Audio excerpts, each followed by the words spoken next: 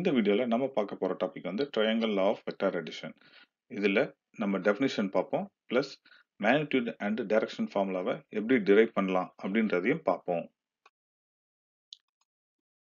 In order to find the sum of two vectors, அதாவது resultant vector கண்டுபிடிக்கணும்னா which is inclined to each other, ஒன்றுக்கொன்று சாய்ந்த நிலையில் உள்ள இரண்டு வெக்டார்களின் கூடுதல் அதாவது அடிஷன் தொகுப்பயன் கண்டுபிடிக்கிறதுக்கு நம்ம parallelogram law of vectors இதை யூஸ் பண்ணுவோம். இதோட parallelogram law of vectors என்ன, அதோட டெஃபினிஷன்ஸ் டெரிவேஷன்ஸ்லாம் ப்ரீவியஸ் வீடியோஸ் பார்த்துருந்தீங்கன்னா உங்களுக்கு புரியும். ரெண்டாவது ஒரு மெத்தட் தான் பார்த்தீங்கன்னா triangle law of vector addition, இதாவது வெக்டார்களின் முக்கோண கூட்டல் விதி. இந்த triangle law of vector addition தான் இப்போ நம்ம பார்க்க போறோம். ரெண்டு வெக்டாரை ஆட் பண்ணோம்னா either parallelogram law of vectors use பண்ணலாம், இல்ல triangle law of vector addition use பண்ணலாம். Triangle law of vector addition. A மற்றும் B என்ற இரண்டு சுழியற்ற வெக்டார்கள் வரிசைப்படி ஒரு முக்கோணத்தின் அடுத்தடுத்த பக்கங்களாக கருதப்பட்டால் அவற்றின் தொகுப்பயன் எதிர்வரிசையில் எடுக்கப்பட்ட அம்முக்கோணத்தின் மூன்றாவது பக்கத்தினால் குறிப்பிடப்படும். If two non-zero vectors are represented by two adjacent sides of a triangle taken in order, then the resultant vector is given by third side of the triangle taken in the opposite order. இதுதான் வந்து basic definition for the triangle of vector addition. இப்போ நம்ம பார்த்த டெஃபினிஷனை வந்து பார்த்தீங்கன்னா எப்படி represent பண்றது அப்படின்றத பார்க்க போறோம். ஸோ ரெண்டு வெக்டார் எடுத்துக்க போறோம். ஒன்று ஏ வெக்டார், இன்னொன்று பி வெக்டார்.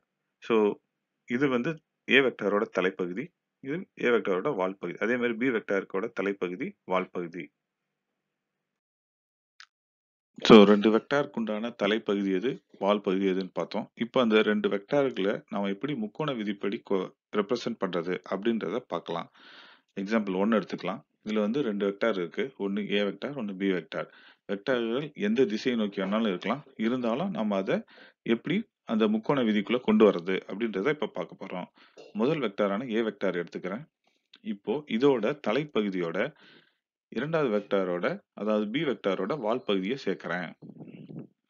இப்போ எனக்கு வெக்டாரோட ஒரு பக்கம் வந்து ஏ வெக்டார் இருந்துச்சு, இன்னொரு பக்கத்துல வந்து பி வெக்டார் இருந்துச்சு. ஸோ இது ரெண்டும் அடுத்தடுத்த பக்கங்கள், ஓகேவா? அதே நேரத்துல வரிசைப்படி இருக்கு, அதாவது டேக்கன் இன் ஆர்டர். ஸோ ரெண்டு வெக்டார் வரைஞ்சாச்சு, ரெண்டு வெக்டார் தான் அடிஷன் பண்றோம் இல்லையா? இப்போ இது ரிசல்ட்ன்றது என்னது, மூணாவது சைடு, அதாவது third side of the triangle. So third side of the triangle வரைஞ்சாச்சு. இப்போ third side of the triangle வந்து ரெட்ல வரைஞ்சிருக்கேன். இது கரெக்டா? ஏன்னா இப்போ இதெல்லாம் ஒரே டைரக்ஷன் இருக்கு, அதே மாதிரி திரும்ப இது டைரக்ஷன் க்ளோஸ் ஆகிற மாதிரி இருக்கு இல்லையா? ஸோ இது வந்து கரெக்ட் கிடையாது. ஏன்னா நமக்கு கொடுத்த லால என்ன சொல்லியிருக்காங்கன்னா, த resultant vector is the third side of the triangle taken in the opposite order, அதாவது ஆப்போசிட் டைரக்ஷன்ல போகணும். ஸோ இதுதான் நமக்கு சரியான விடை. ஸோ ரிசல்டன்ட் வெக்டார் இப்படி வரும். ரெண்டு வெக்டார் வெவ்வேறு ஆங்கிள் இருந்த வெவ்வேறு திசையை நோக்கி இருந்தாலும் நம்ம இப்படிதான் ரெப்ரசன்ட் பண்ணுவோம். ஸோ ரெண்டாவது எக்ஸாம்பிள் பார்க்கலாம். இதுல வந்து B vector and Q vector ரெண்டு டிஃப்ரெண்ட் திசையை நோக்கி இருக்கிற ரெண்டு வெக்டார் எடுத்துக்கிறோம். ஸோ இதுவும் அதே மாதிரி தான் பண்ண போறோம். பி வெக்டார் முதல்ல எடுத்துக்கிறேன், அதுக்கப்புறம் கியூ வெக்டார், பி வெக்டாரோட தலைப்பகுதியையும் கியூ வெக்டாரோடைய வால் பகுதியும் சேர்க்கிறேன். ஸோ இரண்டு பக்கங்கள் ஆஃப் த முக்கோணத்தை நம்ம எடுத்தாச்சு. இப்போ மூன்றாவது பக்கம் தான் ரிசல்டன்ட். ரிசல்டன்ட் இப்போ எப்படி இருக்கு, எதிர் திசையில இல்ல, நேர் திசையிலேயே இருக்கு. ஏன்னா நமக்கு விதிப்படி எதிர் திசையில தான் வரணும். ஸோ இதுதான் கரெக்டான ஆன்சர். ஸோ இப்படிதான் வந்து எந்த ஒரு ரெண்டு வெக்டார் கொடுத்தாலும் எந்த திசையை நோக்கி இருந்தாலும் அதை ரெப்ரசன்ட் பண்றதுக்கு உண்டான சிம்பிளஸ்ட் வே இதுதான். இப்போ நம்ம ரெண்டு வெக்டாரை வந்து ரெப்ரசன்ட் பண்ணியாச்சு. இப்போ இந்த ரெண்டு வெக்டாருக்கும் உள்ள ஆங்கிள் இருக்கு இல்லையா? ஸோ அடுத்து நம்ம பார்க்க போறது angle between the vector representation. So A vector இருக்கு, பி வெக்டார் இருக்கு. இந்த ரெண்டு வெக்டாருக்கும் உள்ள ஆங்கிள் எது, எந்த சைடு தீட்டா வரும் அப்படின்றதான் பார்க்க போறோம். ஸோ ஆங்கிள் தீட்டான்றது இப்படிதான் வரும். இந்த செகண்ட் எக்ஸாம்பிள் ஆங்கிள் தீட்டான்றது இப்படிதான் வரும். ஏன் இங்க உள்ள இருக்க ஆங்கிள் கொடுக்க கூடாதா? அதே மாதிரி இங்கேயும் உள்ள இருக்க ஆங்கிள் ஏன் கொடுக்கல அப்படின்னு கேட்டீங்கன்னா, there is a rule. Angle between the வெக்டார்ஸ்க்கு rule இருக்கு. எப்படின்னா தலைப்பகுதியையும் வால் பகுதியும் சேர்க்கும் போது உள்ள இருக்க ஆங்கிள் எடுக்கக்கூடாது. we have to take it from the outsideல இருக்க ஆங்கிள் தான் தீட்டா. அதுதான் வந்து 2 ரெக்டார்களுக்கு இடையே உள்ள ஆங்கிள். அதே மாதிரி 2 தலைப்பகுதியும் சேர்க்கும்போது, ஃபார் எக்ஸாம்பிள் பார்த்தீங்கன்னா, இந்த வெக்டார்ல பார்த்தீங்கன்னா 2 தலைப்பகுதி சேர்த்திருக்கும்போது, உள்ள இருக்க ஆங்கிள் தான் வந்து ஆங்கிள் பிட்வீன் த வெக்டார்ஸ். அதே மாதிரி 2 வால் பகுதியை சேர்த்திருக்கும் போதும், இதுதான் angle between the 2 vectors. So இந்த ஆங்கிள் பிட்வீன் த வெக்டார்ஸ் உங்களுக்கு டீட்டெயில்டா வேணும்னா செப்பரேட் வீடியோ இருக்கு. அதை பார்த்து தெரிஞ்சுக்கோங்க. ஸோ இப்போ ட்ரையாங்குலர் லா ஆஃப் வெக்டர் அடிஷன்ல நம்ம ஒரு முக்கோணத்தை எடுத்துக்கிறோம். இதுல வந்து பாத்தீங்கன்னா சைடு 1, சைடு 2, சைடு 3. இப்போ நம்ம 2 வெக்டார் எடுக்கிறோம், ஏ vector and B vector. So இந்த ஏ வெக்டார் வந்து இந்த முக்கோணத்தின் முதல் சைடுல வருது. பி வெக்டார் வந்து முக்கோணத்தின் இரண்டாவது சைடுல நம்ம எடுத்துக்கிறோம். இதுல பாத்தீங்கன்னா ஏ வெக்டாரோட தலைப்பகுதியையும் பி வெக்டாரோட வால் பகுதியும் நம்ம சேர்க்கிறோம். அப்போ நமக்கு ஆங்கிள் பிட்வீன் த 2 வெக்டார்ஸ் எங்க வரும்? அவுட் சைடுல தான் வரணும். ஸோ இதுதான் வந்து angle between A vector and B vector, that is called theta. So 2 வெக்டாரை நம்ம ரெப்ரசன்ட் பண்ணிட்டோம். இப்போ ரிசல்டன்ட் வெக்டார் அது எப்படி இருக்கும், எந்த பக்கம் இருக்கும்னா third side of the triangle தான். So third side of the triangle வரைஞ்சாச்சு. இது நம்ம விதிப்படி பார்த்தீங்கன்னா தவறு. ஏன்னா third side of the ட்ரையாங்கிள்ல resultant வரையும் போது எதிர் திசையில இருக்கணும். ஸோ இது தவறு. கரெக்டான ஆன்சர் இதுதான். So resultant R vector வரைஞ்சாச்சு. இந்த ஆர் வெக்டார் பார்த்தீங்கன்னா இது வந்து ஏ வெக்டாரோட சம் ஆங்கிள் இருக்கும். அந்த ஆங்கிள் தான் பார்த்தீங்கன்னா ஆல்பா. ஸோ இந்த ஆர் வெக்டார் வந்து gives த மேக்னிடியூட். இந்த லென்த் தான் வந்து நம்ம மேக்னிடியூட் சொல்றோம். அதோட டைரக்ஷன் தான் எப்படி இருக்குன்னா ஏ வெக்டாரை சார்ந்து ஆல்பா ஆங்கிள் இருக்கு அப்படின்னு நம்ம சொல்லணும். இப்ப பாத்தீங்கன்னா இந்த ரிசல்டன்ட் சொல்றோம் இல்லையா, அந்த ரிசல்டன்ட்றது என்ன? வாட் இஸ் ரிசல்டன்ட் அப்படின்னு பாத்தீங்கன்னா R is vector is equal to A vector plus B vector. A வெக்டாரையும் B வெக்டாரையும் கூட்டும் போது வர்றது தான் வந்து நம்ம ரிசல்டன்ட் சொல்றோம். இப்போ ரிசல்டன்ட் இஸ் அ வெக்டார், கரெக்டா? இப்போ ரிசல்ட் இஸ் இந்த வெக்டார்னா அதுக்கு வந்து என்ன இருக்கும்? மேக்னிடியூட் இருக்கும், டைரக்ஷன் இருக்கும். இப்போ இந்த மேக்னிடியூட் ஆஃப் த ரிசல்டன்ட் வந்து இந்த ஃபார்முலா மூலமா கொடுக்குறாங்க. R is equal to root of A square plus B square plus 2ab cos theta. இப்போ இதோட டைரக்ஷன் ஆஃப் த ரிசல்டன்ட் எப்படி இருக்கு அப்படின்னு பாத்தீங்கன்னா tan alpha is equal to b sin theta divided by a plus b cos theta. இதுதான் வந்து ரெண்டு formula இந்த triangle law of vector addition. parallelogram லாவிலையும் same மேக்னிடியூடுக்கு வந்து பாத்தீங்கன்னா சேம் ஃபார்முலா தான் வரும், ரிசல்டன்ட்டுக்கும் சேம் ஃபார்முலா தான் வரும். ஒன்லி திங் என்னன்னா அதுல parallelogram கன்சிடர் பண்ணி ரிசல்டன்ட்டை டிரா பண்ணுவோம். அதுல இருக்க ரூல்ஸ் 3 ரூல்ஸ் இருக்கு. அதே மாதிரி triangle lock we are drawing a third side of the triangle in a opposite direction எடுக்கும்போது நாம வந்து we will get the resultant. அதோட மேக்னிடியூடும் இதோட மேக்னிடியூடும் சேம் ஃபார்முலா தான். இப்போ இந்த மேக்னிடியூட் ஃபார்முலாவும் டைரக்ஷன் ஃபார்முலாவும் எப்படி டிரைவ் பண்றதுன்றத பார்க்கலாம். So derivation of the magnitude of resultant r root of a square plus b square plus 2ab cos theta. So ரெண்டு வெக்டார் எடுத்துக்கிறோம், அதே தான் ப்ளஸ் அதுக்குள்ள ஆங்கிள் தீட்டா, இதோட ரிசல்டன்ட் ஆர் அப்படின்னு இருக்கு. இப்போ வந்து இந்த ட்ரையாங்கிளுக்கு நம்ம ஒரு பேர் கொடுக்குறோம். என்னது? MNO அப்படின்ற நேம் கொடுத்துருச்சு. மேக்னிடியூட் ஆஃப் MO என்ன அப்படின்னு பார்த்தீங்கன்னா ஏ. MO இருக்கு இல்லையா, இந்த டிஸ்டன்ஸ் வந்து ஏ வெக்டார். ஸோ அதோட மேக்னிடியூட் வந்து ஏ. அண்ட் ON அப்படின்னு பார்த்தீங்கன்னா அதோட மேக்னிடியூட் வந்து பி. ஏன்னா பி வெக்டார் இல்லையா, அதனால B. Now I'm going to drop a perpendicular from N and name it as a P. So மேல இருந்து ஒரு perpendicular drop பண்ணி அதை P ன்னு ஒரு நேம் கொடுக்கிறேன். இப்போ நம்ம கண்டுபிடிக்க வேண்டியது பார்த்தீங்கன்னா OP and பார்த்தீங்கன்னா NP. இதை தான் நம்ம அதை கண்டுபிடிக்கணும். ஸோ இப்போ இந்த ட்ரையாங்கிள் எடுத்துக்கிறேன். என்ன ட்ரையாங்கிள்? NOP. இந்த ட்ரையாங்கிள் எடுத்துக்கிறேன். இதுல வந்து பார்த்தீங்கன்னா காஸ் தீட்டான்ற ஃபார்முலா அப்ளை பண்றேன். காஸ் தீட்டான்றது என்னது? தீட்டா நமக்கு தெரியும். ஸோ தீட்டான்றது இந்த angle between the A vector and B vector. So இந்த இதுதான் வந்து theta. So cos theta is equal to adjacent side by hypotenuse. Adjacent சைடுன்றது என்னது? ஓபி. அண்ட் ஹைபாட்னியஸ்ன்றது என்னது? என்ஓ. ஓகேங்களா, ஹைபாட்னியஸ் இதுதான். ஸோ இந்த என்ஓக்கு நமக்கு வேல்யூ தெரியும், அது ஒன்றும் இல்லை, பி வெக்டார் தான் பி.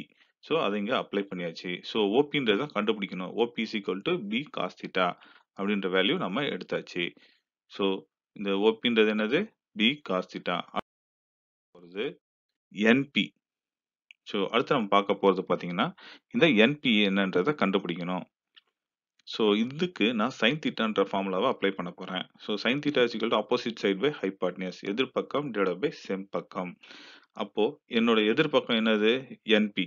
ஸோ என்னோட செம்பக்கம்ன்றது என்னது? ON. இது வந்து பார்த்தீங்கன்னா பி. ஸோ பியோட வேல்யூ நமக்கு ஆல்ரெடி தெரியும். B வெக்டரோட value B. So NP is equal two B sin theta. So நம்ம 2 வேல்யூ கண்டுபிடிச்சிட்டோம். ஒண்ணு வந்து பி காஸ் தீட்டா, இன்னொன்னு வந்து B sin theta. Now consider the triangle MNP. அதாவது MNP இந்த ட்ரையாங்கிள நம்ம கன்சிடர் பண்ணிக்கிறோம். இது வேற ஒண்ணும் இல்ல. It is a right angle triangle. கரெக்ட்டா? ஏன்னா இது வந்து 90 டிகிரி. ஏன்னா we have drawn a perpendicular from N. So இது வந்து 90 டிகிரி. இது வந்து ஆல்பா. ஸோ இது வந்து ரைட் ஆங்கிள் ட்ரையாங்கிள்ல ஃபார்ம் ஆயிருக்கு. ஸோ ஆஸ் பர் பித்தகரஸ் தியரம் பார்த்தீங்கன்னா, MN ஸ்கொயர் அதாவது இதோட hypotenuse square is equal to MP square one side plus NP square. இதுதான் வந்து ஆஸ் பர் பித்தகரஸ் தியரம். இதுல பார்த்தீங்கன்னா, த மேக்னிட்யூட் ஆஃப் MN வந்து பார்த்தீங்கன்னா R. ஏன்னா இது வந்து ரிசல்டன்ட் வெக்டார் இல்லையா? ஸோ அதோட மேக்னிட்யூட் வந்து R. ஸோ MP ஸ்கொயரோட மேக்னிட்யூட் எவ்வளோ? எம்பின்றது எது? இந்த லொகேஷன். எம்ல இருந்து இங்க பி வரையும். அதாவது MO பிளஸ் OP. MOன்றது என்னது? A vector. So A plus B cos theta. So MP is equal to A plus B cos theta. And the magnitude of NP என்னது? B sin theta நம்ம கண்டுபிடிச்சிருக்கோம் இல்லையா? So B sin theta. So நமக்கு இந்த magnitude values எல்லாமே தெரிஞ்சிச்சு. இந்த வேல்யூவை இந்த பித்தகரஸ் தியரத்துல நம்ம இப்ப அப்ளை பண்ண போறோம்.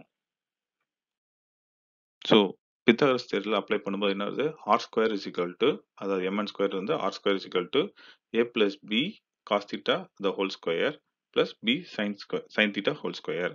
இதை நம்ம எப்படி எழுதலாம்னா, இந்த ஏ plus B cos theta whole square எப்படி எழுதலாம்? இதை வந்து ஏ, இது வந்து பி காஸ் தீட்டாவை பின்னு எடுத்துக்கலாம். So A plus be the whole square இந்த ஃபார்முலாவை நம்ம இங்கே அப்ளை பண்ணுறோம். பண்ணும்போது என்ன ஆகுனா ஏ square plus B square cos square theta plus 2ab cos theta plus இது வந்து b ஸ்கொயர் sin ஸ்கொயர் தீட்டான்னு எழுதலாம். இந்த ஈக்குவேஷன்ல பாத்தீங்கன்னா b square cos square theta, இங்க b square sin square theta. So 2 b square இருக்கு. ஸோ b ஸ்கொயரை வெளியே காமனா எடுக்கலாம். எடுக்கும்போது என்ன ஆகுதுன்னா cos square theta plus sin square தீட்டான்னு வரும். Plus 2ab cos theta. இப்போ இந்த cos square theta plus sin square theta ட்ரிக்னாமெட்ரியில நமக்கு ஃபார்முலா இருக்கு இல்லையா? cos square plus sin square theta is equal to 1. So அந்த ஃபார்முலாவை இப்போ அப்ளை பண்றோம். பண்ணும்போது என்ன வருது? R square is equal to A square plus B square plus 2ab cos theta. So நமக்கு தேவை ஆறு தான். So R is equal to square root of A square plus B square plus 2ab cos theta. So hence the derivation is completed. நம்ம resultant magnitude கொண்டான டெரிவேஷனை பண்ணிட்டோம். கரெக்டாக பண்ணிட்டோம். அடுத்து நம்ம பார்க்க போறது பார்த்தீங்கன்னா, derivation of a direction of the resultant. So எந்த ஆங்கிள் இருக்கு அப்படின்றத கண்டுபிடிச்சாலே நம்ம வந்து இந்த ரிசல்டன்ட் வந்து இவ்வளோ ஆங்கிள் இந்த வெக்டாரை சார்ந்து இருக்கு அப்படின்றத சொல்லிடலாம். ஸோ நம்மளோட ஃபார்முலா என்னது? tan alpha is equal to be sine theta divided by A plus B cos theta. So same diagram தான். Same 2 vector resultant வரைஞ்சிருக்கோம். சேம் பெர்பெண்டிகுலர்லாம் இருக்கு. இதுல we have to take the same triangle MNP. இதே triangle எடுத்துக்கிறேன் நானு. இதுல வந்து I am going to apply the tan alpha. ஏன்னா theta இங்க வந்து ஆங்கிள் வந்து ஆல்பான்னு இருக்கு இல்லையா? ஸோ இங்க வந்து டேனோட ஃபார்முலா அப்ளை பண்ண போறேன். என்ன formula? Opposite side by adjacent side. அதாவது ஆப்போசிட் சைடு வந்து NP divided by MP. NP யோட வேல்யூ எனக்கு தெரியும். B sin தீட்டா நான் கண்டுபிடிச்சிருக்கோம். அதே மாதிரி MP வேல்யூ எனக்கு தெரியும். என்னது? A plus B cos theta. இந்த 2 வேல்யூயும் நாம இப்போ tan ஆல்பான்ற இந்த ஃபார்முலால அப்ளை பண்ணோம்னா we will get the answer. So derivation for the direction of resultant we have done, hence derived. Triangle law of vector additionல 2 வெக்டாரை ஆட் பண்ணும்போது ரிசல்டன்ட்டோட மேக்னிட்யூட எப்படி கண்டுபிடிக்கிறது, அதோட டைரக்ஷன் என்ன வரும் அப்படின்றதுக்கு உண்டான ஃபார்முலாவை நம்ம இப்போ டிரைவ் பண்ணோம். நெக்ஸ்ட் வீடியோல நம்ம வெக்டார் ரிசொல்யூஷனா என்ன அப்படின்றத பார்க்கலாம்.